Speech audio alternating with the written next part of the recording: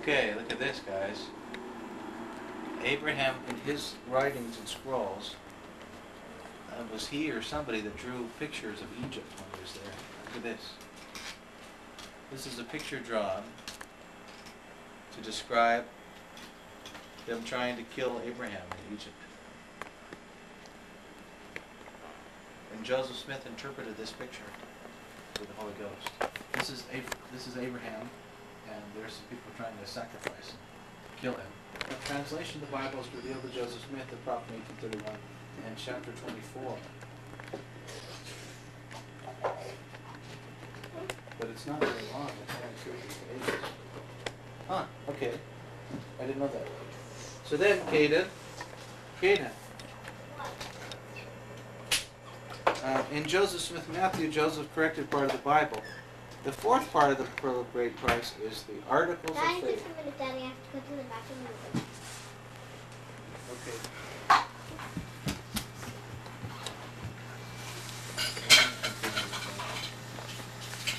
Daddy, what's all the hair?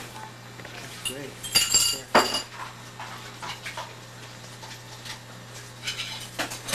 Okay, this one. Do the 13th Article of Faith.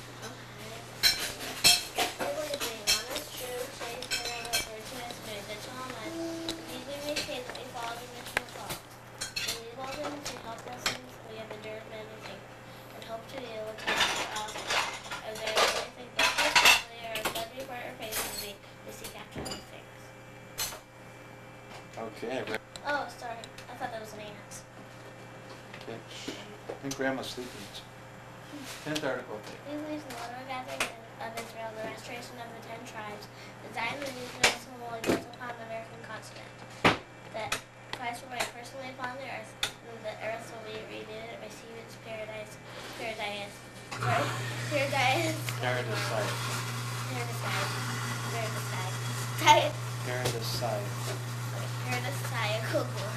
Excellent. All right. The 6th Article of Faith. We believe in the same revelation of this and within the church, namely apostles, prophets, pastors, teachers, and intercessors. Excellent.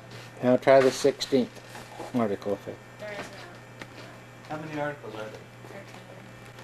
Okay. What's your favorite article of faith? None of the above? What? None of the above? Caden's age too. Look at that. So this is where the kids can ride their bikes on this street. Hey, you should Well, have there's said a big hi, hill we're at the gonna end move there. in. Daddy, you should have said hi, we're gonna move in. Well, we'll have plenty of time to meet all the neighbors.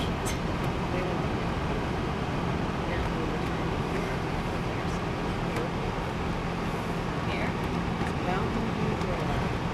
Almost here. You're going to go really slow so I can take some pictures. Just don't Sorry. get past that place again. Doesn't make much difference here. Yeah, you have to stop, and I have to get out, because Grandma's going to take a picture of me in front of the house. Well, I don't think we should be doing that because Arnold still lives there. It's a little much right now. what? Look at Daddy. Daddy's very down there. evil. Daddy's evil. What? Daddy's evil. That is a dark. Daddy is evil. Evil, evil, So there you got the idea. That's what happens. That's not nice, just Two pairs of glasses across this thing I can't see what I'm doing. What was that? That's view down to the gully where, from their house. canyon. Canyon. View part of them. Canyon, gully, I don't know. That canyon goes down to That's Rollins. the view. It goes down to Rollins Lake. Here's a for sale sign. That's the view part There's of them. property for sale. That's Here, the view turn part your of camera them. over there. What? The view on the right. Here's the house. I can do the house. Look, look, look. It's the house. This one. This one. My house is broken. Okay. That's some washing out there. Here's the house.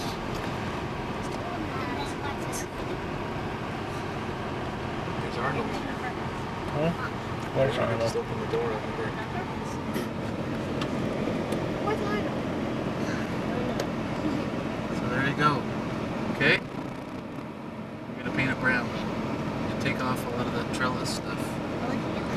Change that sign right there to say the Brinkmans. I'd like to take. You want to take the sign with you? Daddy, No. you're not gonna Talk to paint the it brown, Dad. I'd like to take a. Take a picture. Daddy, are I'd we like to gonna take a paint picture that with the brown, other Daddy? camera. Daddy, are we gonna paint I'd like to that take a picture with the other camera. So you got the idea? Daddy, are we really gonna paint that house brown? Yes, No! eventually. Light brown. No, keep it yellow.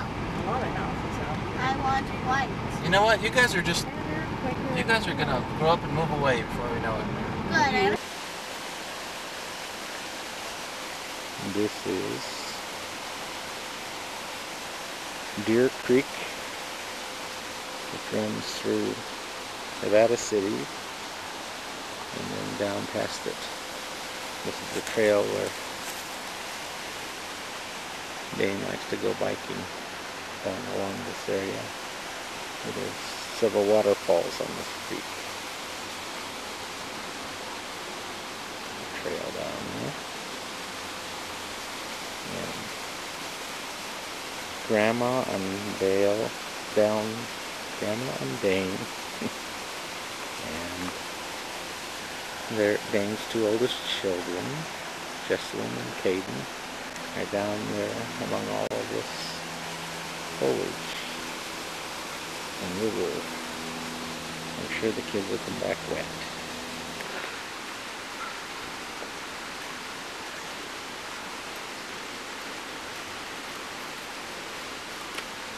One in the house, 3 more to go.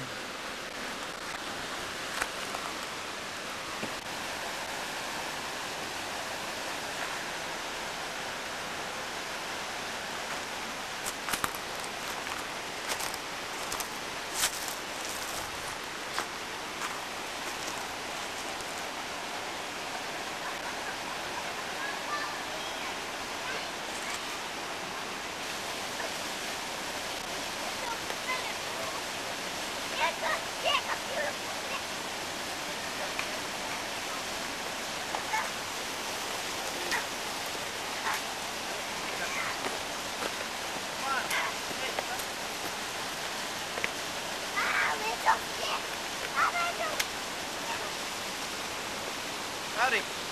Hello. Mom said she'll bring up the rear. Literally.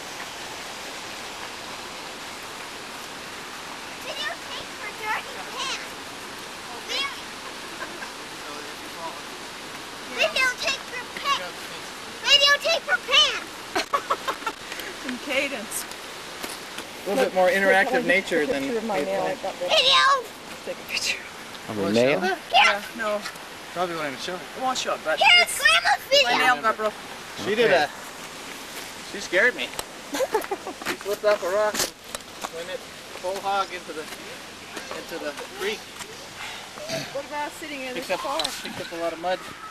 Maybe you should give me your shirt to sit on so I won't mess up the She said on my shirt.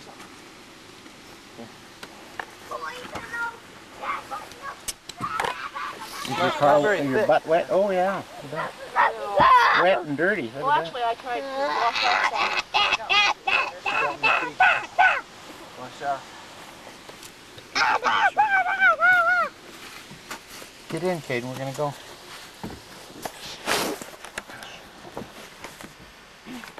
All right. Oh, did you hurt yourself, Jess? The my owners who fingernail won, hurts. Do you have any pain? who won the car won't be very Back pain bad. now? No, I don't have any. Might be tomorrow. Get in. Come on. Can we own the car, Kaden? I landed It's a on rental my car. rock, but it was a flat. Can we clean the, Rounded. can you clean She the car have a when nice we black get and blue home? place In tomorrow. mud, so I Yeah. was coming Grandma? down. You have a nice contusion. Grandma? What? Take it. You guys to all these risky You might want places. to clean the car when you get home. Argumentative. Sustained. Watch yourself, counselor. Did you report Private Bell to your superiors? I remember thinking very highly of Private Bell, not wanting to see his record tarnished by a formal charge. You prefer to be handled through you. Yes, I most certainly did. Lieutenant, you know what a code red is? Yes, I do. Have you ever ordered a code red? No, I have not. Lieutenant, did you order Dawson and two other men to make sure that Private Bell received no food, or drink except water for a period of 7 days? That is a distortion of the truth, Lieutenant. Private Bell was placed on barracks restriction. He was given water and vitamin supplements, and I can assure you, at no time was his health in danger. Sure was lovely for Private Bell. But you did order the barracks restriction, didn't you? You did order denial of food. Yes, I did. Wouldn't this form of discipline be considered a code red? No. If I called the other 478 Marines at Guantanamo Bay to testify, would they consider it a code red? Please, the court, witness can't possibly testify to what 478 other men would say. Now, we object. This entire line of questioning is argumentative and irrelevant badgering of the witness. The government's objection is sustained, Lieutenant Cappy, and I would remind you that you're now questioning a Marine officer with an impeccable service record. Thank you, Your Honor. Lieutenant Kendrick, was Dawson given a rating of below average on this last report because you learned he'd been sneaking food to Private Bell? Object! Not so fast. Lieutenant? Lance Corporal Dawson was given a below-average rating because he had committed a crime. Crime? What crime did he commit? Lieutenant Kendrick? Dawson brought a hungry guy some food. What crime did he commit? He disobeyed an order. And because he did, because he exercised his own set of values, because he made a decision about the welfare of a Marine that was in conflict with an order of yours, he was punished. Is that right? Lance Corporal Dawson disobeyed an order. Yeah. Wasn't a real order, was it? After all, it's peacetime. Wasn't being asked to secure a hill or advance on a beachhead. I mean, surely a Marine of Dawson's intelligence can be trusted to determine on his own which are the really important orders and which orders might say be morally questionable. Lieutenant Ken? Ken? Can Dawson determine on his own which orders he's going to follow? No, he cannot. The lesson he learned under Curtis Belton's, am I right? I would think so. You know so, don't you, Lieutenant? Object! Sustained. Lieutenant Kenneth, one question. If you had ordered Dawson to give Santiago a code red... I specifically ordered those men to disobeyed you again? Lieutenant, don't answer that. You don't have to. Lieutenant Kendrick, did you order Lance Corporal Dawson and Private Downey to give Willie Santiago a code red? Lieutenant Kendrick, did you? No, I did not. Thank you.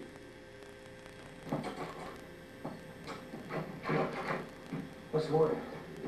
Well, I got Tower Chief's log from that night. Jessup to tell him the truth.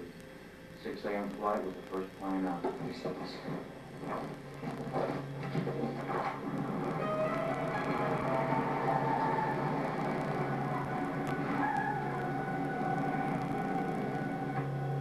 Walking late tonight, Lieutenant? Oh, yeah. Was no flight at 11 o'clock. What the hell are you trying to pull? First flight stateside left Guantanamo Bay at 2300. It arrived at Andrews Air Force Base, Maryland, at a few minutes past 2 in the morning. Really? Then why isn't it listed on the Tower Chief's log? Jessup. What are you telling me? You fixed the logbook?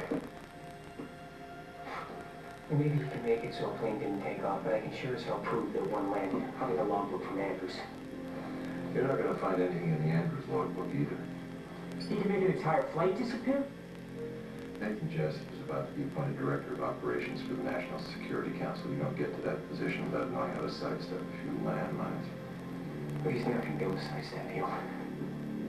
You don't still intend to put me on the stand. Thursday morning, 10 o'clock.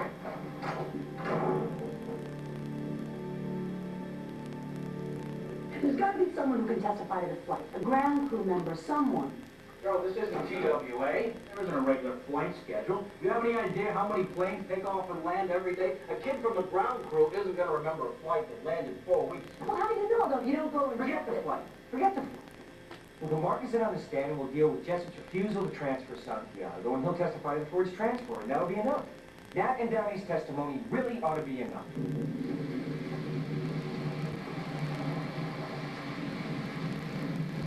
Private Danny, why did you go to Santiago's room on the night of the 6th? To give Private Santiago a code red, ma'am. And why did you give him a code red? I was ordered to give him a code red by the platoon commander of Rifle Security Company Windward, Lieutenant Jonathan James Kendrick. You're gonna do fine. You think they'll let us go back to our platoon soon, ma'am? Absolutely. Do you remember the order of the questions? Yes. Are you sure? Yes. And we use small words. Yes. Because he gets rattled when he doesn't understand something. Joe. I'm just saying, go slow. I'm gonna go slow. Okay. All right. And get him off as fast as you can. Joanne! What? It's gonna be fine. Dear Mr. and Mrs. Santiago, I was William's executive officer. I knew your son vaguely, which is to say I knew his name. In a matter of time, the trial of the 2 men charged with your son's death will be concluded, and 7 men and 2 women whom you've never met will try to offer you an explanation as to why William is dead. For my part, I've done as much as I can to bring the truth to light. And the truth is this: your son is dead for only one reason. I wasn't strong enough to stop it. Always, Lieutenant Colonel Matthew Andrew Markinson, United States Marine Corps. Private, I want you to tell us one last time. Why did you go to Private Santiago's room on the night of September 6th? The code red was ordered by my platoon commander, Lieutenant Jonathan James Kendrick. Thank you. Your witness.